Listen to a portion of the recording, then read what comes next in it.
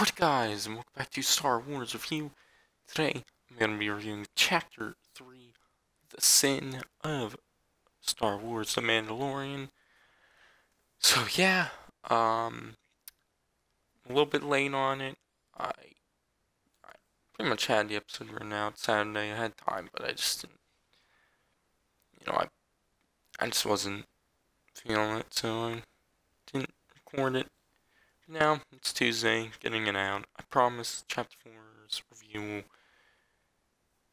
be out and at the latest Sunday. But yeah. Anyways, so Chapter 3, The Sin, was directed by Deborah Chow, who will be the showrunner for the Obi-Wan series, which I believe is gonna come out in like 2021 maybe. And the episode was once again written by Jon Favreau.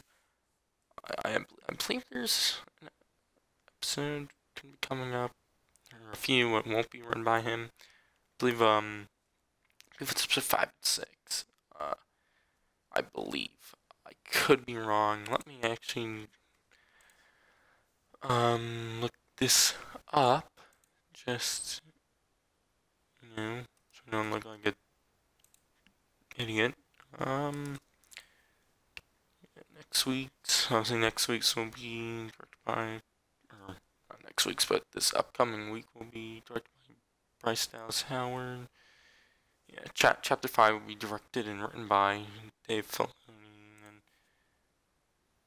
chapter 6 will once again be directed by Rick Famuyiwa, and he'll write it alongside Christopher Yost, who I believe wrote some episodes of Rebels.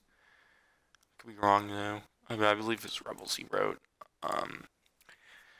But yeah, I like this episode a good bit. I didn't like it as much as Chapter 2, but I still really enjoyed it.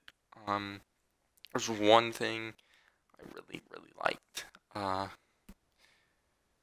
Which was just, I don't know how to describe it. Just seeing that in live action was great, but I'll be talking about that. That actually won't be till like near the end of the video. I'm gonna try to make this one not as long, but yeah, I'm doubtful. I'm quite the rambler, so I'll ramble on about something. But yeah. Obviously, if you watch the episode, you know what that scene is. I guess it's really only crazy and cool if you're like a fan of the Mandalorian stuff and Clone Wars and Rebels. If you're just kind of didn't watch that, then it probably won't be as crazy.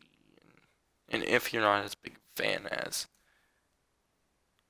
some of that stuff, that probably give it away a little bit. But if you haven't watched it, but yeah, note at this rate I will be talking about spoilers for the first 2 episodes at any moment. So if you haven't watched the first 2 episodes, then don't watch this. But yeah, so I'll be talking about spoilers in the non-spoiler part for chapters 1 and 2. So yeah, but anyways, I'm gonna get some non-spoiler stuff for the episodes and the characters. And whatnot. There's Mandalorian.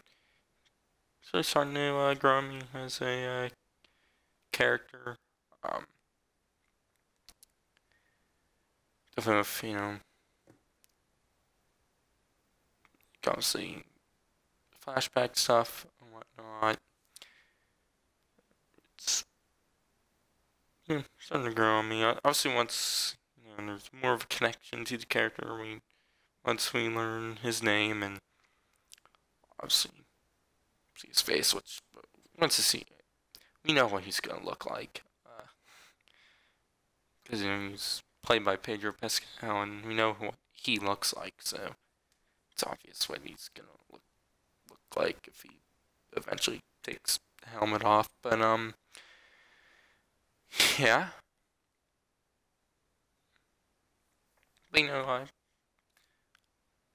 sort of really like him. He's I guess you could call him an anti-hero, but you know, I don't know, he definitely leans a lot more into the hero kind of side. But then again, I guess I guess he's an anti-hero because he'll kill people and whatnot. Um, he's definitely a softy inside, which obviously was revealed in this episode. But yeah, and obviously Werner Herzog's character Client returns. Still not much to him. There's a little bit in there. To be honest, I think I didn't actually write any of that down in my spoiler part. Kind of forgot about it. I'm just remembering it now, and I forgot to write it down. But I'll remember to mention it. But yeah, obviously Baby Yoda or whatever his or her name is. I don't know, but they're back and just just great. Honestly, really, yeah, it's just a cute factor of Baby Yoda. What's really there? And obviously the connection between Baby Yoda and the Mandalorian is what's the big part. Yeah, obviously some of the other characters return, like Grief Karga, which yeah, get a little bit more of his character and kind of how he is and whatnot. And other than that, some of the Mandalorian characters return, and I've seen the Armorer, which is really the only one we fully knew beforehand. Obviously returns, and not obviously, but does return. Obviously, if I mentioned that the Mandalorian's return, there's like the main Mandalorian they showed in the underground Mandalorian civilization, but yeah, so yeah, you know, any more to that kind of spoilery-ish. So yeah, and I guess other stuff like obviously the score. I've really been liking it a lot. So yeah, the score I've been. Yeah, I still need to listen to one for like soundtrack, I guess you could say, for this episode because I've been releasing one for each episode. It's nice, but yeah, obviously the score is composed by Ludwig Göransson, who I believe just won the Oscar for best score back in February for score for Black Panther. But yeah, it's great. I've really been liking the score. So yeah, I'm seeing I guess visuals. Most of the stuff is I'm just repeating from previous episodes, like visuals, like I said, some stuff. So it's definitely TV, not a movie, but some stuff really does look great. You know, it's like the episode was a lot more action heavy than previous two, and it really did feel like action you'd see in the movies. Whatnot. It kind of felt like John Wick. If you watched John Wick movies, a little bit. Obviously not for plot. Yeah, I guess kind of. One thing kind of felt like was more plot oriented. Felt like John Wick to me. Um, yeah, one thing about John Wick movies is the plot. There really isn't much to it. Kind of over the course of 3 movies, I feel like the plot moved in what I feel like half of a normal movie, but not normal, but like more story oriented. But some movies are action movies, which yeah, I will say action is my favorite genre. I'm not the biggest action movie fan, so I like movies and series, I guess now, not TV shows, because a lot of them are on streaming services and series. I'm more in for characters and story and whatnot, and the worlds, and not more than action. But anyways, talking about story, I guess can do it is it was a little, I guess, a little bit more predictable. I guess I would say that through the course of the 3 episodes, it's been a little bit more predictable than some other stuff. And the episode had like I kind of knew what was gonna happen, and whatnot. Which obviously that's not a bad thing. But when you figure it out before it happens, it kind of takes a little bit out of it, out of the moments and whatnot. So yeah.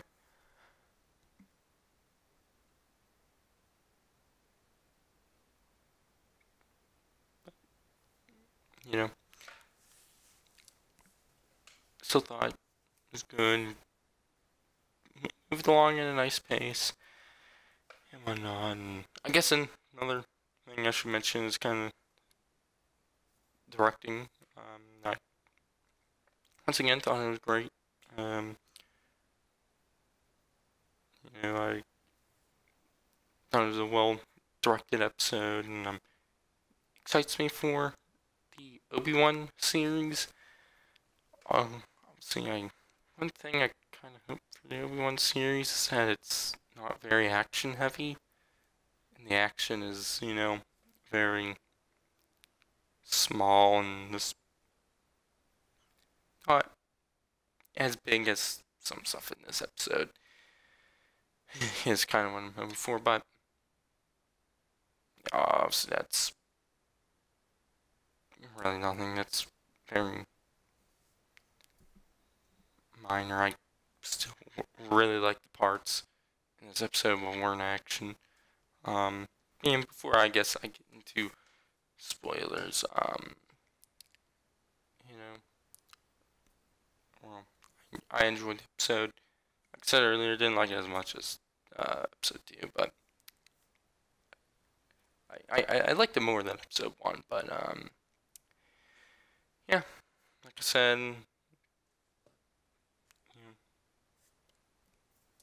really just what I said earlier,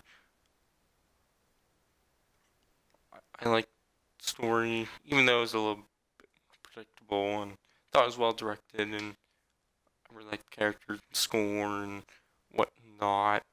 And obviously, a lot more action heavy. But yeah, anyways, some spoiler stuff, which kind of break the episode down, like I did. When there's stuff I want to talk about, I'll stop and talk about it. And the episode starts with Mando flying in space as Baby Yoda wakes up, starts to mess with a little knob thingy on the ship. I don't remember what it's used for, but Baby Yoda takes a little ball off the top of the stick knob. I don't know what you want to call it. And then the Mandalorian takes it off of him and says, "Oh, that's not a toy." But yeah, and then obviously they're returning to the planet where where like the Mandalorian hideout is, and where like Grief Karga is. But obviously, like before that, when he's landing, Grief Karga has like a message or shows up on the hologram and whatnot on the ship and talk and says to take Baby Yoda straight to the client. So yeah, which the Mando goes to the client, who was played by Werner Herzog. Gives him Baby Yoda. client gives him the Beskar he was promised in the container. The container is back in around this time last year when they're filming. Jon Favreau posted an image of the thing Will Hood was carrying in Empire Strikes Back. It's like it was like an ice cream maker. There was a ice cream maker used as a prop and whatnot. That's what the container was. So yeah, obviously Will Hood was carrying something in that container. You know, I guess it's more of like a safe, really. Which yeah, obviously the Mandalorian. The Mandalorian asked her dog what he's gonna do with Baby Yoda, and he says, that's very uncharacteristic. I can't say that word. For a bounty hunter and whatnot, and kind of gets roles, which is, but is the case. But yeah, but the Mandalorian takes the Beskar and goes back to the Mandalorian hideout. Goes to the armorer Mandalorian with all the Beskar and whatnot. Some other Mandalorians come up, and one was kind of mad the Mandalorian worked with the Empire.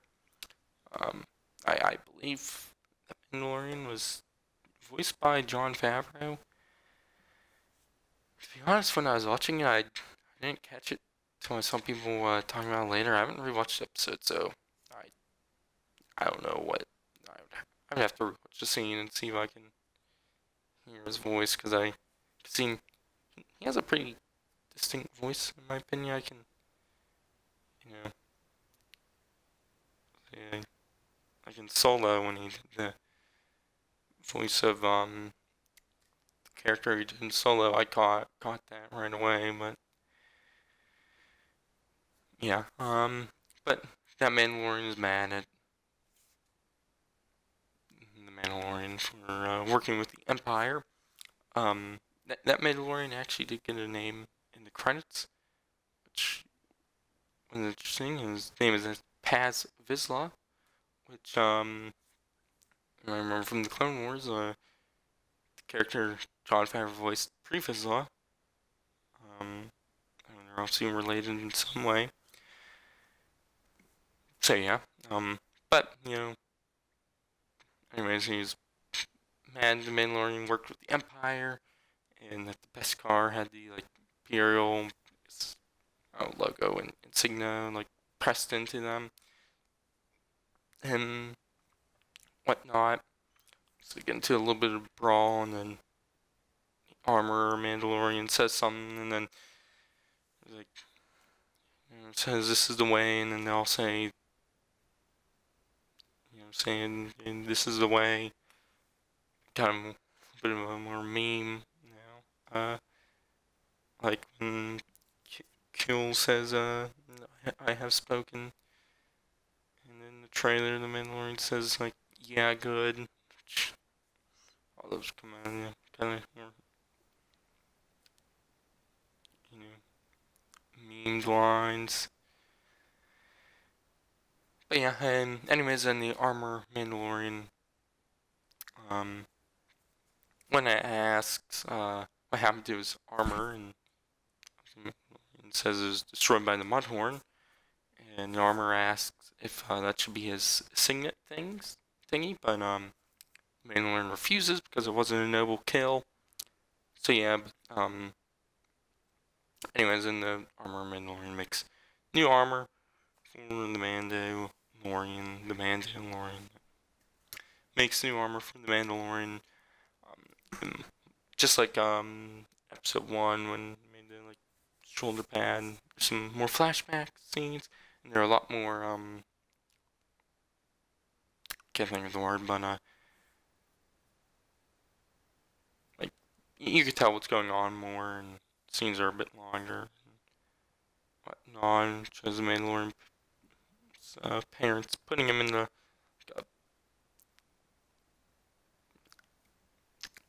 I can't think of the name, but it was like a container or something thingy. I don't know, but yeah. And then a super battle droid opens it up, and then like the armor Mandalorian does like a bang thingy, and it cuts back.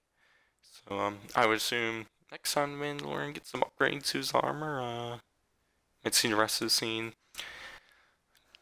I've been seeing people like speculate that and person says him as like Yoda, like an Obi-Wan or someone like that, or a Jedi. I don't think that at all. I think it's gonna be a Mandalorian, because um the Beskar wasn't used for um, the Mandalorian's new armor, was saved for the Foundlings, which I do think the Mandalorian is a Foundling. So I would assume a Mandalorian saves them and not a Jedi, which the Mandalorian doesn't know what the Force is, so that was obviously revealed in episode 2. So yeah, I don't think a Jedi saved him. So, and also the armor makes him a new weapon called Whistling Birds, which I'll talk about that later because it comes back up. But yeah, and then he goes back to, Mandalorian goes back to Grief Karga with his brand new shiny armor, and see, goes for a new job, but Karga reveals that pretty much all the bounty hunters in the, I don't know, the bounty hunter hangout, I don't know what to call it, area, cantina place, had the Baby Yoda bounty, and obviously Mandalorian's great. He's the best bounty hunter now because he completed the job, and yeah, and the Mandalorian wants a new job, and Karga gives it to him, which bounty thing was the son of a Mon Calamari nobleman, which the Mon Calamari was on the planet Karnak. Pretty sure that's a brand new planet I've never been mentioned before. So yeah,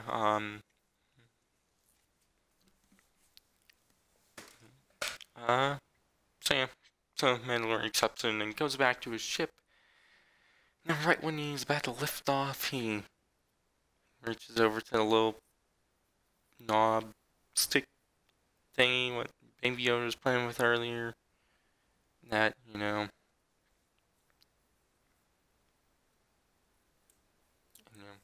after that, he shuts down the ship, goes back to the Imperial hangout place, Baby Yoda. He sees the little crib thingy and like the garbage and whatnot, and he also like spies in on the doctor and the client. I believe the doctor's name was like Pershing or something. They're kind of talking about some stuff, and I believe the client, Werner Herzog, says he doesn't care if it's dead or not. So, and then Mandalorian goes in, like he sets some like detonators and whatnot, and then he goes up to the door, and that little like the eye stick thingy, what's like seen at like Jabba's palace in Return of the Jedi. He like, busts that, and stormtroopers come out, beats them up, and then he goes through the place, killing and beating up a bunch of stormtroopers. Then he gets to the room, Baby Yoda, and Pershing to talk to our guy, I believe his name is Pershing. Says that, I believe then he reveals that Baby Yoda is a he, but says he was keeping Baby Yoda alive, and so then the Mandalorian spares him. So yeah, and then the Mandalorian, when he's leaving, four stormtroopers come in and surround him, and he uses the whistling bird attack weapon thingy, which like shoots out these little like, I don't know, tracking dart thingies you could call them, and like hit all four stormtroopers and like, kills them with like an explosion and whatnot. pretty interesting. So yeah, and then like I was talking about John Wick earlier. These parts really felt like John Wick.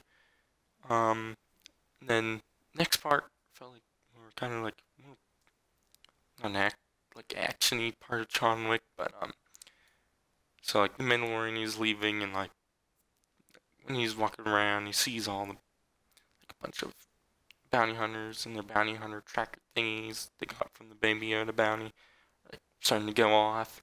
Which it kind of felt like a scene like John Wick Chapter 2 and John Wick Chapter 3 when well like in John Wick Chapter 2 I believe he gets like I can't remember exactly but I think the scene where he gets like a bounty on his head and whatnot. So like he's walking around like you know like high alert and whatnot and waiting to see who's gonna attack him and then at the end of John Wick Chapter 2 and like start of John Wick Chapter 3 when he becomes excommunicated. He's like walking through New York and whatnot and like high alert wondering who's gonna attack him and whatnot. That's what the scene felt like most to me. But anyways, then the Mandalorian he runs into Grief Karga and a bunch of other bounty hunters. And like that main area is like where he like parks where the Mandalorian lands his ship. There's kind of area right in the town. It's right there. And so get into kind of a big fight. The Mandalorian starts using all his weapons. I don't think he used Whistling Bird, so but uses his rifle, it like disintegrates guys, uses the fire. But then he like this part really had like that western kind of vibe to it.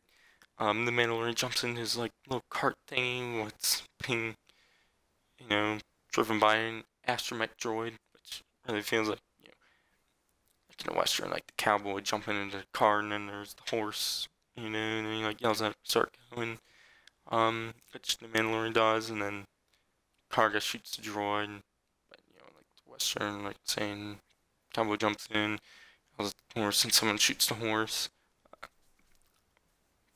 So yeah, you could definitely really feel that, like the, and just tell, like western kind of feel to it there. But yeah, and then it seems like the Mandalorian is not gonna make it out. Then all the other Mandalorians come to the rescue, flying on their jetpacks, shooting a bunch of the bounty hunters and whatnot, allowing the Mandalorian Baby Yoda to get away back to his ship. But yeah, that scene right there, it was just great. Never would have thought I would have seen that in live action like that. Obviously, we've seen Mandalorian, quote unquote Mandalorians in live action with Jango Fett and Boba Fett, and I've seen on the Mandalorian, but never thought we would see like the stuff from the Clone Wars and Rebels. There's a bunch of Mandalorians just on jetpacks flying around, and some cool stuff and whatnot. We never thought we would have gotten to see that in live action. So yeah, that was my favorite scene of the episode there.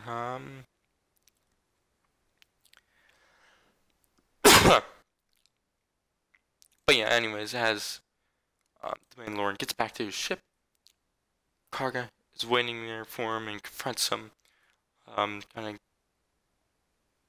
talk for a moment, but Mandalorian shoots him in the chest. But I guess I forgot to mention this earlier. When Mandalorian goes back to him, get a job, talks about how he's rich and shows some Beskar the client gave him, and is like, kind of front pocket area, which that's where the Mandalorian shoots him, so it doesn't kill him. But it knocks him out of the ship, and then, the Mandalorian flies away. Yeah, and when he's flying away, he unscrews a little knob thing and gives the Baby Yoda, which just found that real, cute and whatnot. And then obviously, not obviously, but then next scene shows the big Mando dude who's in the credits revealed to be named Paz Vizsla, like I said earlier. Kind of like give him the salute and whatnot. Seems a little weird, but because he's obviously like the Mandalorian's flying away in the ship, and Paz Vizsla is on a jetpack. But the Mandalorian remarks that he needs to get one of those, referring to the jetpack. So yeah, obviously, if you watch trailers, you know the outcome of that. But yeah,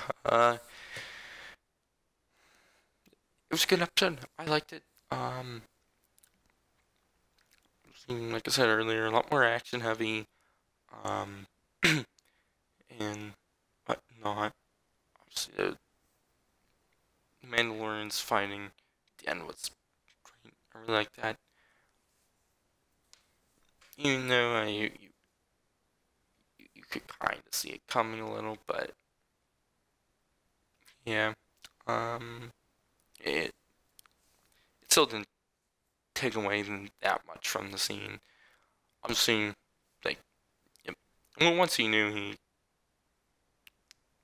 gave Baby Yoda back to the Imperial hangout place, to the client.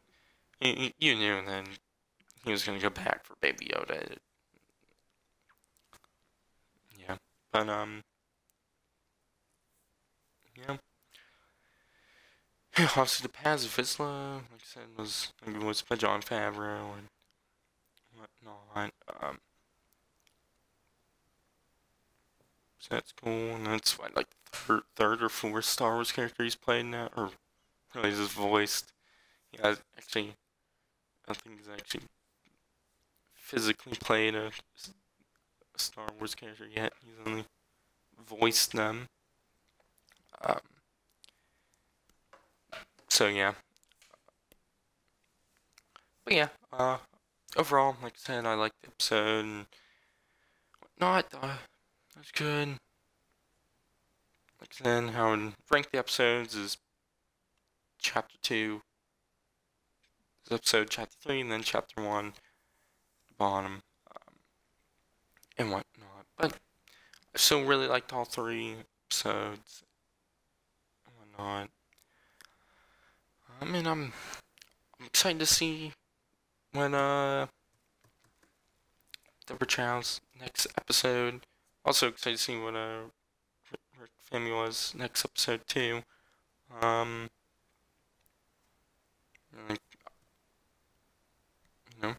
real interested to see what bring. Yeah,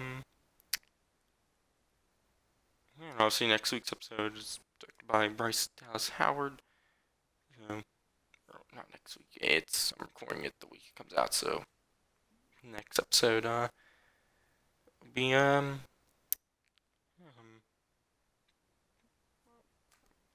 liking the series a good bit so far. If it continues going out, it's going on. I would say it's definitely I'd probably say right now where I'd rank it from like the Disney era stuff. I'd probably rank it 5th or 6th, total of everything. But if it keeps going this way, I can definitely get up there. But yeah. Obviously, if you don't include movies, I know it's probably like the 3rd, only behind like Rebels and Lost Stars. I really like that book, so I'd probably rank that number 1 if you don't count movies. But yeah. Anyways, the episode, I do need to grade it. I'm gonna give it an A minus. So yeah, right in the middle of where I graded chapters 1 and 2. But yeah. Anyways, I do hope to get the chapter 4 review. If I'm really on it, I'll get it out Friday. But do want to get it out Saturday or Sunday. Sunday at the latest. But yeah, before this video, I believe I wanted to get the, hopefully I got part 3 of the Jedi Fallen Order playthrough out. The next video will be part 4 of the Jedi Fallen Order playthrough, and that'll probably be tomorrow morning. Hopefully I can get the Empire Strikes Back review out tomorrow also, but if not, Thursday I'll have the Empire Strikes Back review and the Return of the Jedi review. So yeah, anyways, yeah, this has been Star Wars Review, and this, right now the file's at 41 minutes, which, there's some parts where I do need to cut out, so it should be like around 30 some. So it didn't do what I wanted to do and make it short. I kind of talked a bit, and now I'm keeping rambling on, which I'm just going to end it off here. I've been Star Wars Review, and I'll catch you guys in the next one.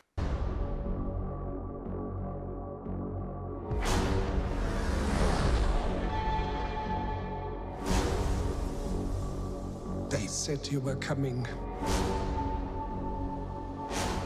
They said you were the best in the parsec.